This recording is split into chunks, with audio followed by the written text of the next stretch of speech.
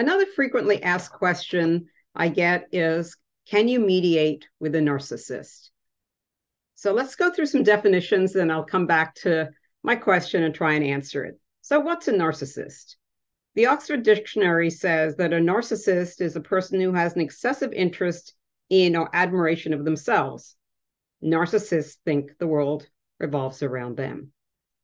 So let's go into a more medical definition from the recoveryvillage.com.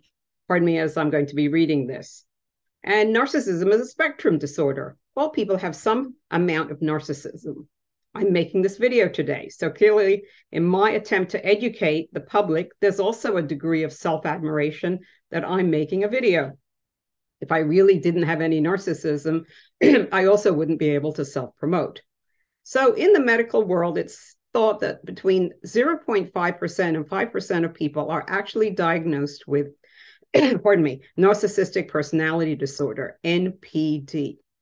Symptoms that are officially in the Diagnosis and Statistics of Mental Disorders, the DSM, include a pervasive pattern of grandiosity, need for admiration, fantasies about power, success, beauty, or an idolized version of love, a sense of entitlement, belief about being special, unique, or having a high status, lack of empathy for others, tendency to exploit others, and arrogant behavior. So I'm not qualified to diagnose narcissistic personality disorder, but I certainly can recognize the symptoms. So back to the question of, can you mediate with a narcissist? And the question or the answer is sometimes, but it's an uphill battle. I'm going to give you a few tips on making your mediation more productive, but there are no promises from me. So my first tip is, before you sit down at the negotiation table, be prepared that the case isn't going to settle. You may push and push for a resolution, keep offering more. If the other person isn't ready to settle, no matter how generous your offer, it's not going to settle. And now you've set a new standard for mediating against. My second is to focus on the what and not on the why. This is a Bill Eddy suggestion that you need to focus on mediating through proposals. You put your proposal, let them put their proposal. The why is irrelevant because they really don't care why you want something. So what is it that you want? What is it they want?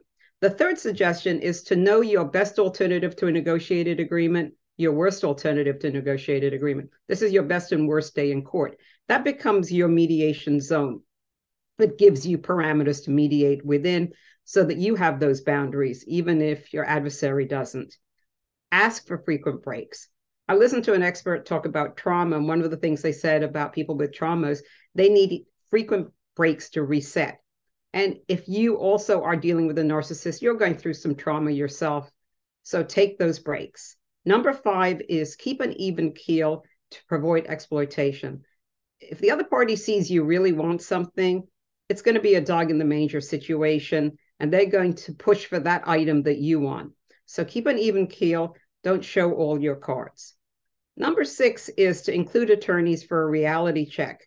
The narcissist may not listen to you, and they may feel the judge is going to see things their way, but if their attorney is in the room, he may or she may negate that presumption.